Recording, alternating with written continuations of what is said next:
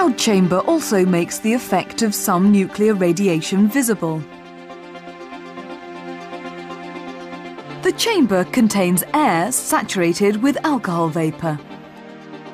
The metal disc in the middle is a radioactive alpha source.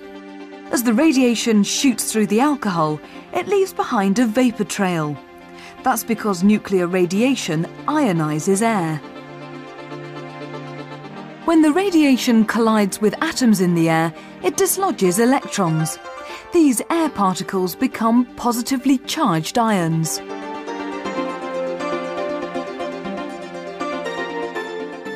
As the radiation passes through the air in the chamber, it leaves a trail of positive ions behind. The surrounding alcohol molecules condense on these ions to form a trail of tiny droplets.